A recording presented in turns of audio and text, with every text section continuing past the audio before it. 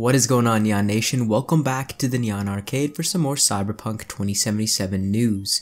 We have a ton to talk about today, including details on a custom Cyberpunk 2077 GPU, GeForce Now versus Stadia, Braindance Gear, romance details, an amazing new image of Night City, and big Cyberpunk Red news and first look images.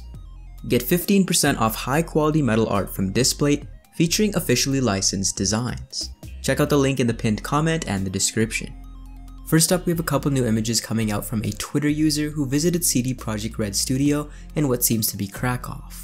We see the iconic Cardinal and the front desk, but we also see this concept art of what seems to be one of the districts in Night City.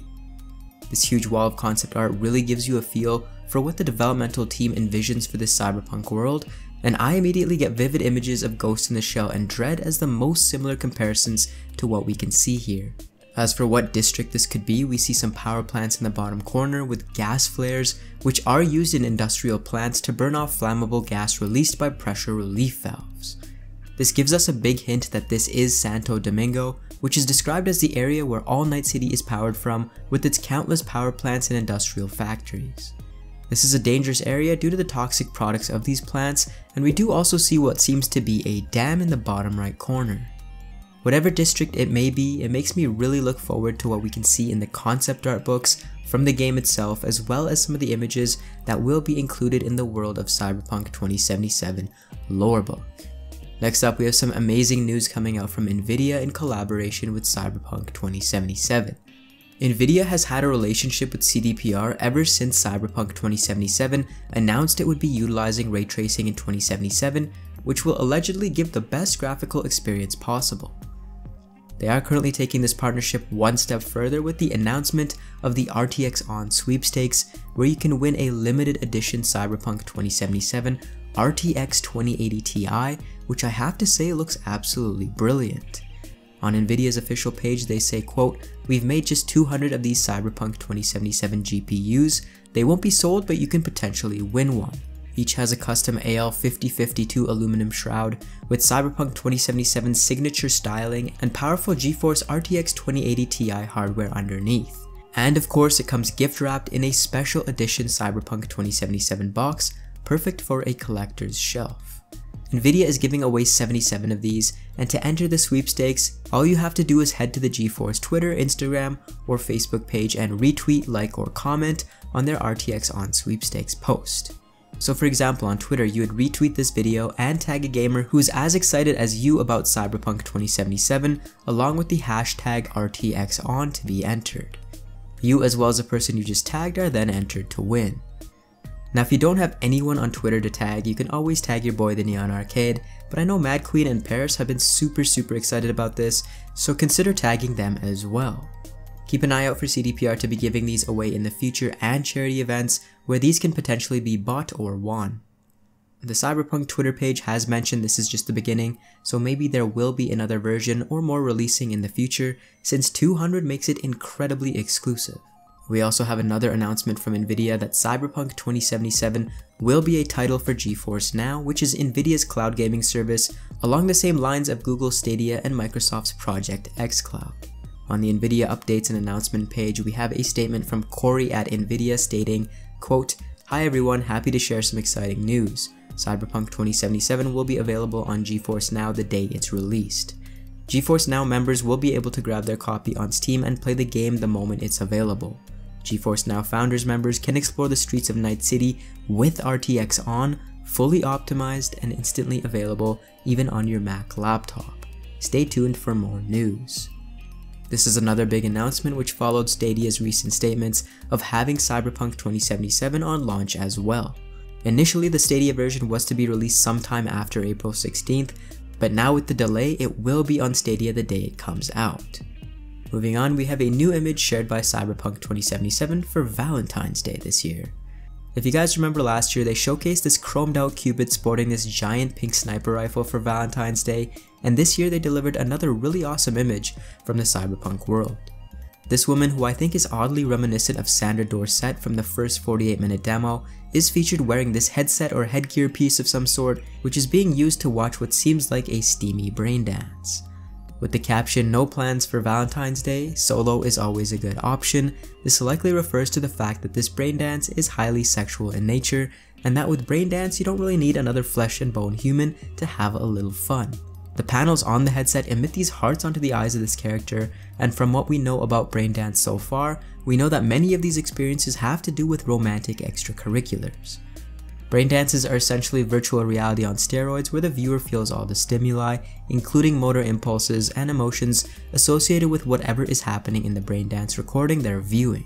Back in the E3 2018 trailer, the Braindance headset seemed to be more of what we know as a traditional VR headset in our modern day world, but the Mad Queen also noticed how during the Grimes performance at the VGAs, the same type of headset was used. Now we initially thought this was for net running as the rest of the video seemed like it was most likely in the net. In hindsight, it could also be a Braindance. Now Mad Queen did a great video on some of these theories, so I will link that video in the description for you guys to check out. In any case, I love this image as a whole. She has a really rocker girl-ish style, and the new look of the Braindance headgear is fantastic as well. In the same vein when it comes to discussing romances, a Reddit user pulled up an old but overlooked tweet from CDPR developer Mateusz Tomaszkiewicz where we learn more about gay, lesbian, bi, and straight relations and how they're balanced in Cyberpunk 2077. In the Twitter thread, a user asks about how attractive the gay romance option will be, to which Mateusz responds with he thinks he's a stud, but also mentions a female gay romance option.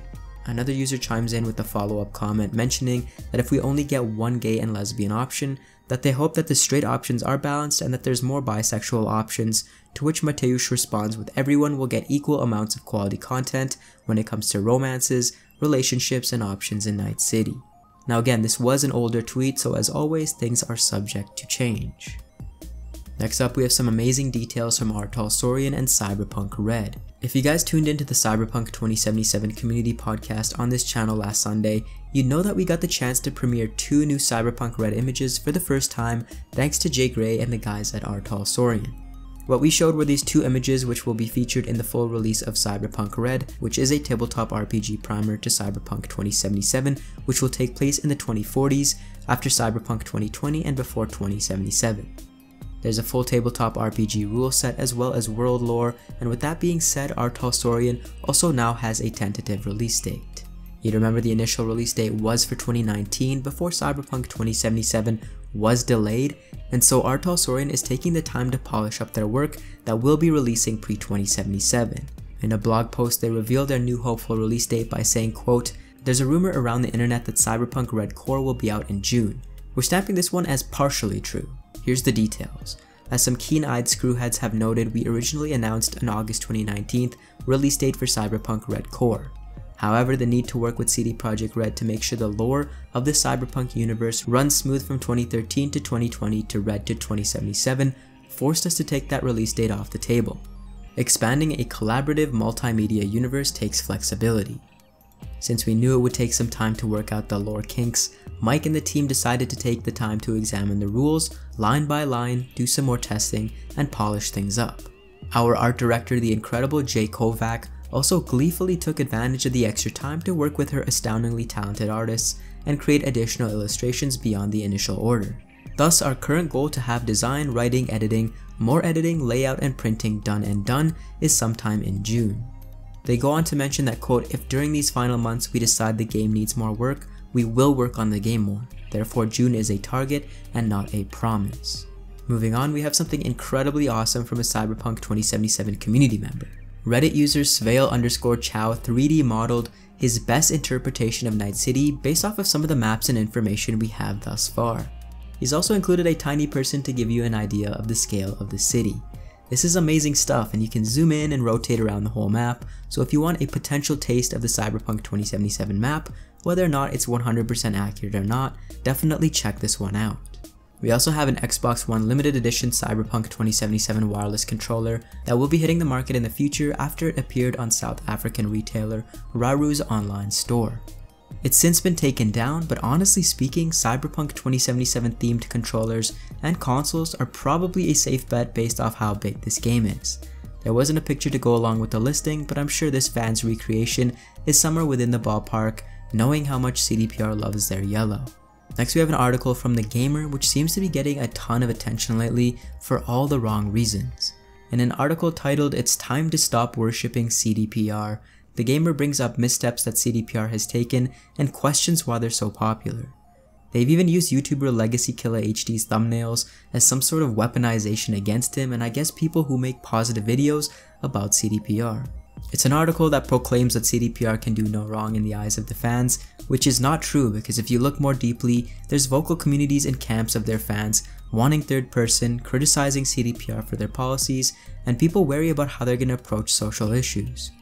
Where criticism or discussion is due, from what I've been seeing, fans are more than happy to add to that discussion. Me personally, I've been critical of the Pacifica demo showing, which I think graphically was not up to snuff. I think the gameplay that they've shown seems a bit flat, and I'm still kind of on the fence about the amount of third-person cutscenes that CDPR is planning. CDPR is not perfect, but shaming fans for being fans and digging up old, outdated facts that CDPR have since rectified, like the "did you assume their gender" tweet debacle, where the employee who posted this was let go, or even working conditions, which has since made progressions from The Witcher 3's development, is apparently null and void. Telling a studio they should be ashamed for transparency, especially when it comes to issues on crunch, is also pretty counterproductive. Admittance of issues but reminding people that they're working to find solutions as they go should be encouraged and not ostracized. If the developers were as miserable as the media or press claims that they are, everyone would realistically have quit by now. Anyways, I typically don't touch on these topics, but this has gotten big enough to where it was worth mentioning. Thanks for watching, and for more Cyberpunk, join Neon Nation by subscribing to the Neon Arcade.